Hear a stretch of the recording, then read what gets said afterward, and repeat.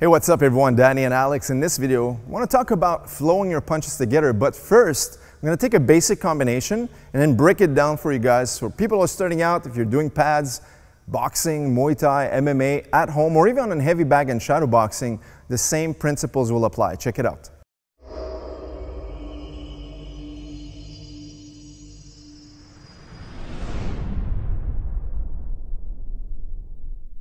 All right, so take a look.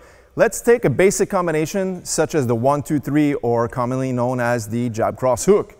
Okay, so this is the jab cross hook in regular speed. That's it. Let's do it on the pads. Pop, pop, pop. Okay, that's great. But sometimes when we're starting out, this is a little bit, although it's just a 3-punch combo, it's very basic, very common. Sometimes it's hard to break it down. Why is that? Number one, because we're trying to add too much speed before having our technique down and doing singular punches. I always like to stress learning the singular attacks first and perfecting those, and then putting things in combinations of 2s, 3s, and 4s. Okay, so we're gonna start breaking down the jab cross hook for you guys and see how we like to train it, how I like to always instill it properly in my students. Number one is the jab, and now reset. Number two is the cross and resetting, and then 3 is the hook, and then resetting. And we'll do that a few times. 1, 2, 3, always correcting the technique. 1, 2, and 3.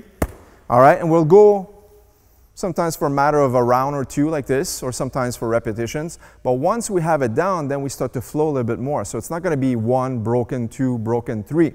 It's going to be attached together. But we don't want to go too fast. So a level 2 might look like this. Boom, boom, boom. Okay, but don't break it down. Just a little bit slow. Pum, pum, pum. Perfect, see?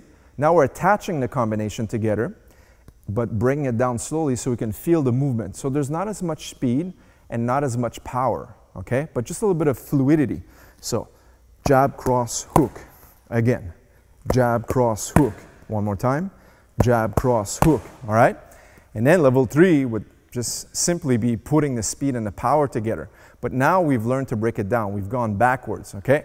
So using a very basic 1-2-3 combination shows you guys that you need to break it down, because what's gonna happen, and I see this a lot, I've been coaching for a long time, and the most common mistake is people start out in the sport and they try to mimic some of the more senior students or advanced students, and they try to go as quickly as they do, not knowing that themselves, because they don't see themselves in the mirror or on camera, that they don't have the technique down just yet, okay? And it's really important. It's sad, but I want to correct this for some of the people who are starting out. So this is how you guys are going to do it. And you're going to do the same principle for every single combination you're trying to perfect, okay? So let's say it's a jab, cross, lead, uppercut. It would be the same thing.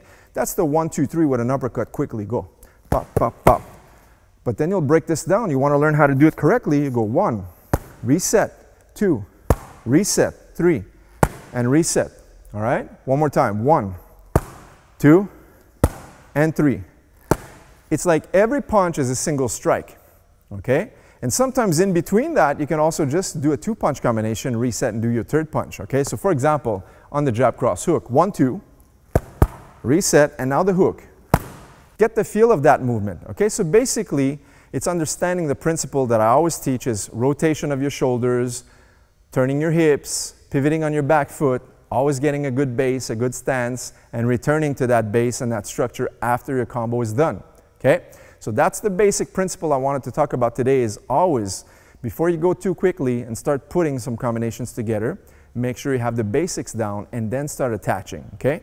Some of the common mistakes, like I said earlier, is sometimes people will have the 1-2-3 very quickly, but it'll be very ugly. It'll look like this. But there's nothing that rotated in the trunk, shoulders, even hips or legs, okay? So sideways, it could look like this. So it's basically just swatting your punches. And we don't want to be swatting, we want to be punching, right? So it's super important to break this down, and when you're shadow boxing, if you have a mirror, look at yourself in the mirror and go very slow.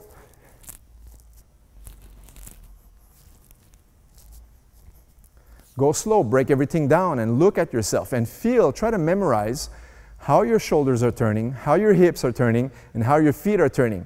All synchronized at once to generate the best technique, hence the most power into your strikes.